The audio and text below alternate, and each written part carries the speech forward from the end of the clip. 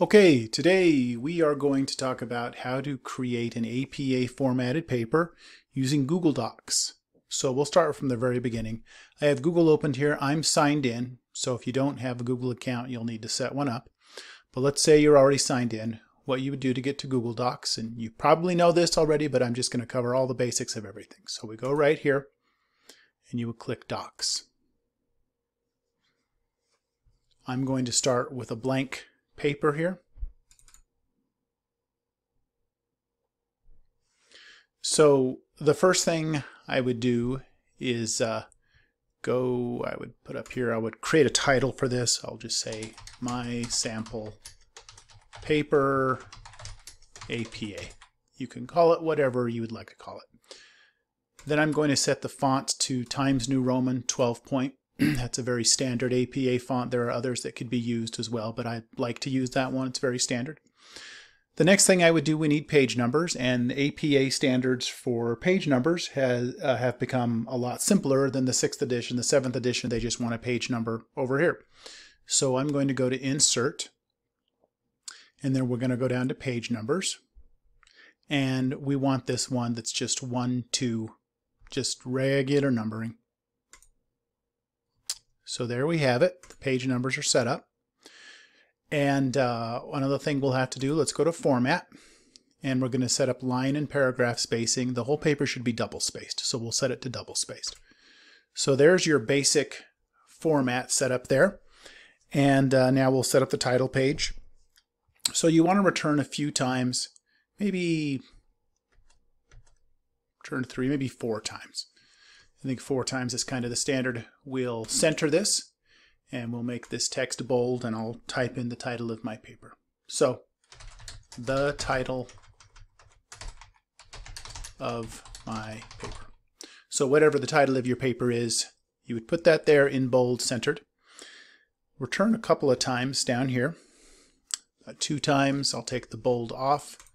Then I'm going to put my name in. If you want to put your middle initial, that's the standard for APA. They like to see the middle initial, but that's up to you. Then we put the school you're at.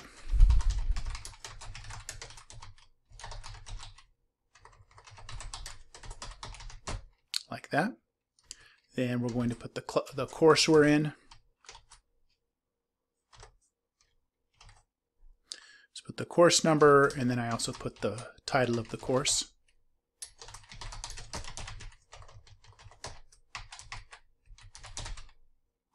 Then we put the instructor's name.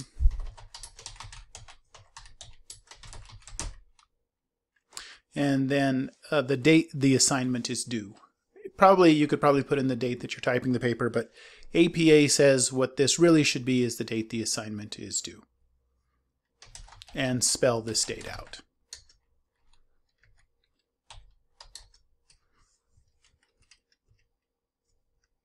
And you got to be careful. See how it changed that format on us there. So this they try to do a lot of thinking for you. So, and that won't be correct. So I'll just spell it out this time, and I won't take their suggestion. Okay, so there we have the title page set up. And we got our page numbers up there. We're going to go to the first page. I'll just return until we get down to the first page of the actual text of the paper. There we go. We see the page numbering's working. We have that there.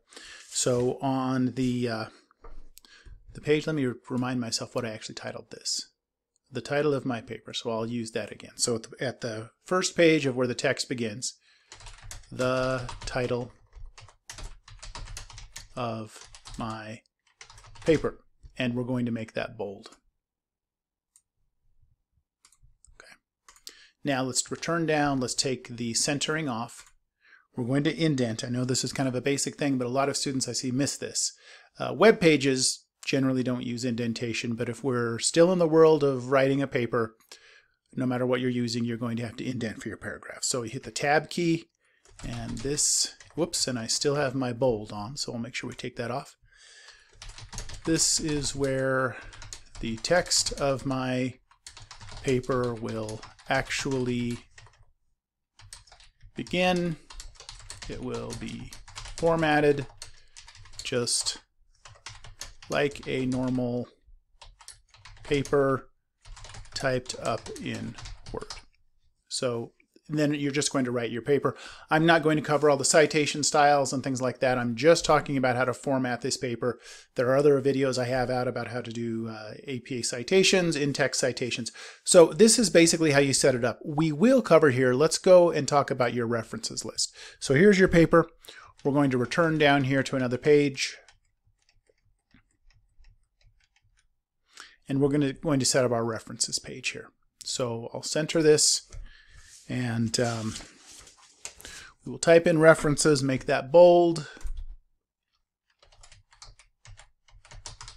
Okay, take the bold off. And here is where Google Docs is pretty easy to use, but when you get into creating citations, I personally don't think it's at all as easy as Word. So here is where it's going to get a little tricky.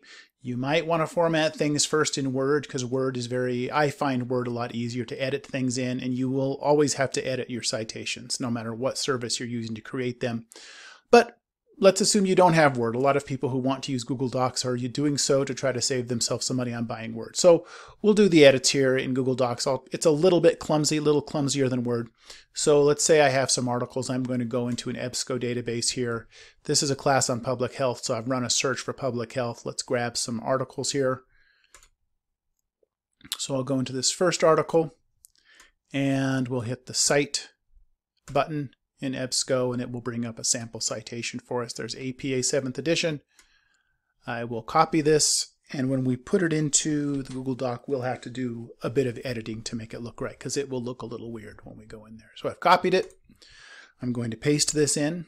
Okay, first thing you notice, the font is off, the font size is a little off, and there's this weird background highlighting. So the first thing I'm going to do, I want to get rid of that highlighting. I would highlight all of this, and then I would go up here to highlighting, and I would say none to remove that highlighting. Okay. Also, if you notice, the text is kind of like a gray color. It's not black, a standard black. So I'm going to highlight that. I'm going to go up here to the text color and just make that a standard black there. Notice how it got darker. Okay, while we have it set up here, let's set the font to the rest of the paper, which is Times New Roman, and then 12 point. Okay, so there are the basic things. Now we need to do some editing here. You know, in APA, the title is written in sentence text. So it's written as if it's a sentence. So just like a sentence, the first word is capitalized. Nothing else is capitalized unless it's a proper noun. After the colon for the subtitle, the capitalization starts again. So there's a lot of these words then would not be capitalized.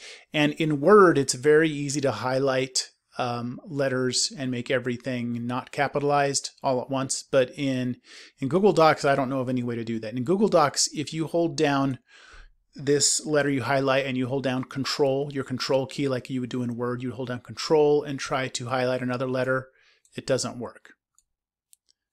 You can't, as far as I know, you can't do more than one. Now, there is this thing in Google Docs, if you click add-ons, you can apparently go in here to add-ons, and you can download some add-ons to Google Docs to make it do some of the things Word does. But on mine is a kind of a company subscription here. I can't download anything extra to it. So I find that when we get into references is where it gets more complicated in Google Docs. But here we go. I'll just highlight the words that should not be capitalized, and I'll just highlight them and type in the lowercase. Yellow fever, I think that's debatable whether that would be highlighted. I'll leave it highlighted. That's kind of a topic for another video maybe. I'm not going to get into that, but I'll just leave it highlighted. Yellow fever, that's kind of a proper noun. Maybe not. And then after the colon, we would take these down to lowercase as well. And here we go. And there we go. Okay, otherwise it looks pretty good. What we do need is a hanging indent. This line and this line, the second and third lines need to be indented over, while this is over here flush to the left. So it's kind of like a backwards indent. It's called a hanging indent. What we're going to do, highlight all that, and then we're going to go to Format, and let's see where it is. Align and indent. It's always a little different than Word, but Format, Align and indent. And then it's not listed here, so we'll go to Indentation Options, and Special Indent, we'll say Hanging Indent. Apply, and there you go. Okay, let's grab another citation. And this link, this is a DOI. The DOIs generally do not bring you full text of an article. They're kind of like ISBNs for books. It really probably will not bring you full text. So you could leave this live. It's not really going to be that helpful, or you could take this out. I'm going to take it out, but I'm going to wait till the end because it will keep adding it in. Okay, let's go back here and grab another citation. So you can kind of see Google Docs is pretty much the same as Word in a lot of ways until you get to the citations. I think it's a little more complicated when it gets to the citations. I'm just so used to how easy it is to do it in Word, but it has a few other editing options, but maybe you can get those through add-ons. So I'll click Cite on this article, go down here to APA7, grab their citation. And these citation creators that you find in databases and websites are generally pretty good as long as you know that they're not perfect. You will always have to change things with them. Okay, so we're going to do the same thing we did before. Notice that weird highlighting there. We're going to highlight everything here. Go to highlighting, none. I'll change the text to a dark regular black there. Change the font, Times New Roman, 12 point. And then let's look it over and see what other kind of errors. Again, we have this capitalization issue. So I'll just highlight these.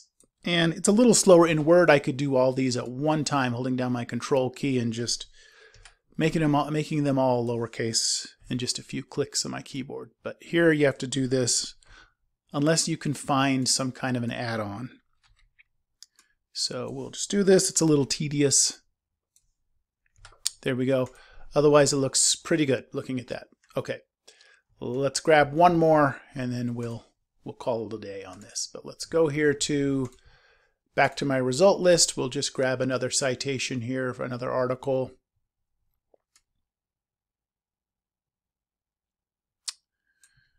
How about this one here? And I will grab my citation, cite, right here. Go down to APA 7th edition. Copy this. Go back to the paper. Paste this in. And then we have to do the same thing again. So I find it very tedious, the editing in Google Docs, but that's okay. So I'll go to highlighting. None. It's not that bad once you get used to it. Text color, make that a nice dark black. Arial, let's take that Times New Roman and bump that up to 12 point. Now let's look at this. The authors look good. The year, okay, here's the title. And again, we need to do the same thing. Take these down to lowercase.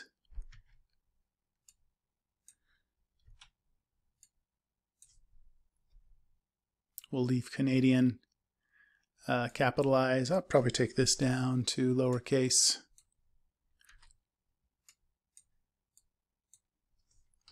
And I'm just clicking on each one of those I highlight, and then I'm clicking the key on my keyboard, not capitalized. After the colon, we would start the capitalization over. That would not be capitalized there. Okay, and that looks good. Okay, so, and notice how it had the hanging indent, and it was smart enough to know we wanted a hanging indent this time. I think it did it on that one too. I just forgot about it because I think it did it automatically. If you needed to do that again, what you would do is highlight it, go to Format, and then align and indent. It's kind of tricky to find. You won't see it listed. You'll go to Indentation Options, and you'll set up a hanging indent. Okay, now let's look at a couple of things here. We'll deal with this last, making the links not live. So these have to be in alphabetical order. And in Google Docs, there is no sort option, which is strange that they don't have that in here. But again, if you want to, you can go into add-ons and you can search, get add-ons. You can search for a sorting type thing, and you can download a sort feature, I guess. I can't do that on mine. You can probably do it on yours if you're just using your personal Google account.